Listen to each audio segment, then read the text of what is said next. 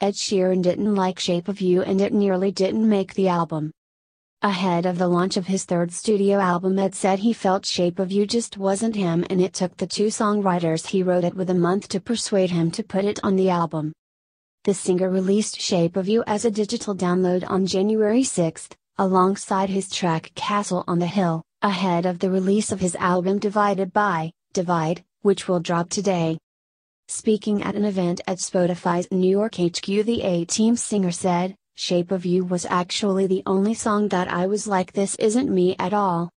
It took Johnny and Steve, the guys I wrote it with, probably about a month or two to convince me that should even be on the album, and probably took them another month to convince me that it should be a single." The singer also revealed that he made changes to the lyrics once he had decided on the song. He said, "Originally, instead of my bed sheets it was meant to be my t-shirt smells of you or something like that, but I changed it to bed sheets so it could be androgynous." The 26-year-old has been teasing us for a while on Instagram about the release of his new album. Stormzy's new best friend also revealed that he's had the concept for Divide since 2010 and wanted it to feel schizophrenic. The Everything Has Changed singer said, "My first sort of music that I got into that wasn't for my parents was rap, metal, punk. I went one day listening to Iowa, Slipknot, and the next day listening to Damien Rice's Oh, it was quite a switch."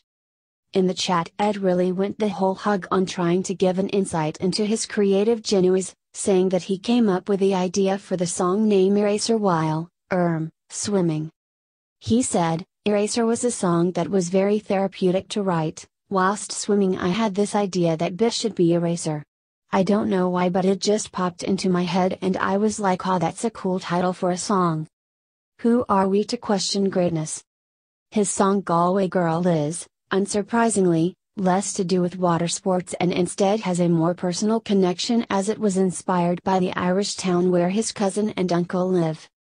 In fact, a lot of his songs seem to have a personal connection, including Happier, which is a reflection on previous relationships.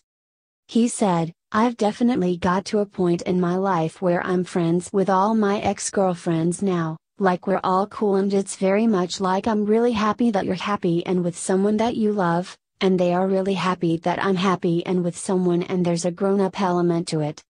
Happier was like that coming out, I guess, me writing a grown-up song. And he didn't stop there. Ed also commented on his latest single, How Would You Feel, which he released on February 17. He said, "I really wanted it to sound like an old-school Van Morrison song. I played a really sh guitar solo on it trying to be John Mayer, and then was like, I have got John Mayer's email, let me just email him, see if he'll play on it.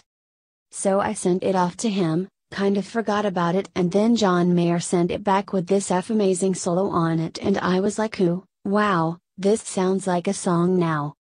Well, that was a thorough introduction to Ed's creative processes.